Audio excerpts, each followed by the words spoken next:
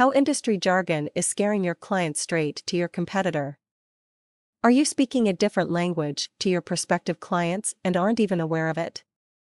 I traveled to Montreal, Quebec recently, and even though my stay was brief, it was not without its challenges in the communication department. In case you're not familiar with Canada, English is our primary language, with French being secondary. This is primarily due to the province of Quebec having a very large French-speaking community. I was never fully aware of just how large this community was until I tried to be a tourist there. Much to my surprise, everything was in French where we were lucky if we saw English subscripts on the signs.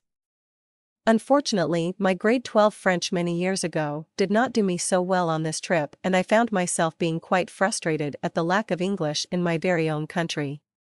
Just ask the gas attendant who saw me try to fill up the car while trying to read a screen all in French. This experience reminded me of how language and communication is so important in our business. Every entrepreneur and business owner must be able to communicate clearly with their clients and prospective clients or risk losing them to a competitor.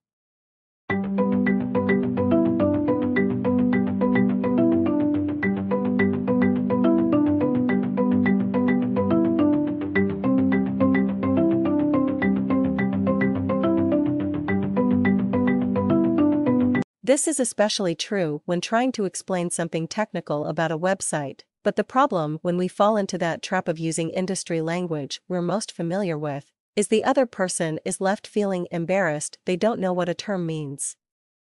Often they don't want to risk looking silly by asking for clarification.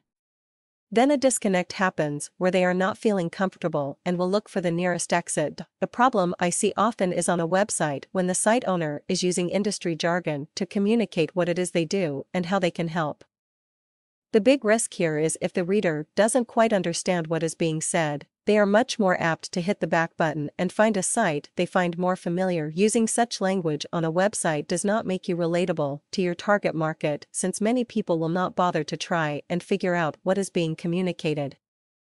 They hold no allegiance to you, so are more than willing to move on. Communicate in a language your audience can relate. The best way to ensure you're not speaking over your ideal clients' heads is to communicate in a language they understand. Use words and phrases they would commonly use and be familiar with, especially when describing the problems and challenges they are facing where they are looking to you to help solve.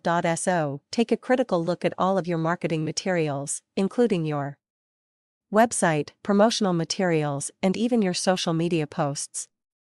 Are you using any industry jargon, acronyms, or slang terms that are specific to your industry but others might not understand? Now is the time to find out and adjust as needed. During my visit to Montreal, I could give several businesses some advice in this department. Especially where we rented our car, the car's console display was in French. The attendant ended up spending 30 minutes going through all of the settings and getting the car drivable for a non-French speaking client. This should never have happened, but to those living in Montreal, having everything in French is quite normal to them. But it sure left a poor impression on how they run their business from a client's perspective. So always put yourself in your customer's shoes. Is what you are presenting to them something they understand, or are you speaking French to them? Your goal is to be relatable, approachable, and non-threatening to their intelligence, and you have a much better chance at not losing them to a competitor. Do you have any experiences similar to mine where you moved on in an effort to find someone that spoke your language?